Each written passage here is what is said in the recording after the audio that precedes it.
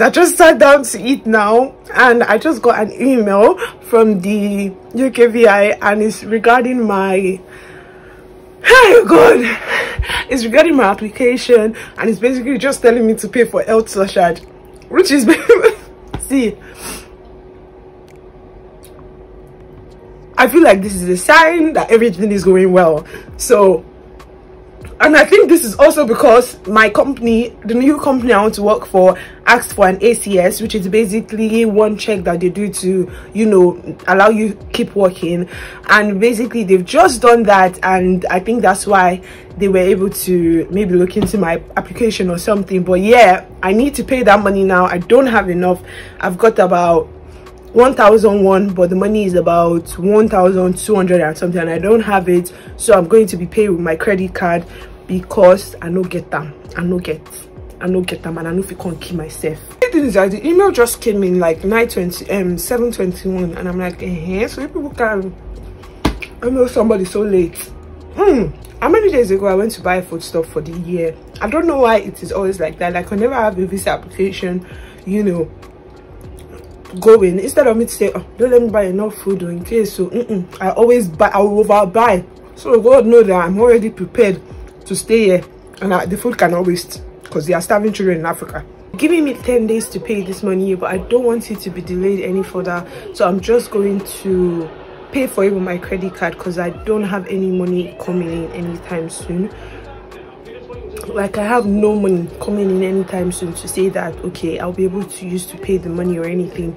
So I'm just going to pay for it. And it also came, the email also stated that if I don't pay it before 10 days, then it will they cannot extend the deadline of that 10 days, and also this thing will automatically be rejected as invalid. So, you know, I gotta do what I gotta do. I'm not going to lie, when I saw that email I was scared. I was like, yeah, but I wasn't so scared at the same time. I just felt like, you can be sent me email, yeah. You guys know that today is the 11th, which is basically a month and 5 days, basically a month and 5 days since I applied.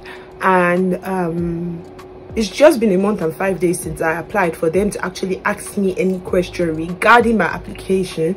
But I don't know when they are going to give the final result, but depending on then, we'll not be able to calculate the whole duration that it took them to give me a response. Guys, I wanted to use my credit card, but because I have still not yet grasped how credit card works, I have decided to borrow the money from my friend, which is basically, I had to borrow the rest from my friend. And because I don't know how it works, and I'm just scared, I don't want it to affect my credit score, because it's best to not even touch it at all than for you to, like, how do I say, because I don't know how the influx of money will be in the following months. I don't want to touch it, because if I'm going to go with my credit card, I want to know that okay, I will have this money coming on this time, or when it's coming to repay and everything. But since I'm unable to determine it, I'd rather just not do it at all, just to be safe, because credit score in this company apparently is easy to run down, but it's very hard to bring up.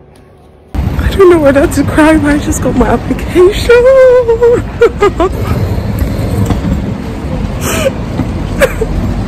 I didn't say anything in that video. I feel so ashamed of myself, but I was so happy. I was so excited. I was so like, ah God, it's been one hell of a year, and you were there all through. I wouldn't have done anything without like being there for myself. Honestly, first of all, I want to thank myself. You know, I thank God and I thank myself, you know, because it has been a tough year, and God has been there all through. And your support, you guys have been so supportive, and all the prayers, God, you guys, love. And then my friends as well, thank you all so much. I really appreciate. One thing people told me during my application was that as long as you don't commit crime, you'll be fine. You know, just be positive. Always see, there's nothing positivity cannot do. See, I literally had the bad dream that my visa came back unsuccessful, and every time I remembered my visa, I would just be like, God, please help me, God, please help me, God, please help me. I said, I dreamt that I saw the email that was unsuccessful. I prayed against it. I said, lie. So I'm just going to say, fight for yourself, pray. There's nothing prayer cannot do. Pray and fight. Do you understand? Like, put in the energy. Let God know self, say this guy no go agree, get that kind of thing.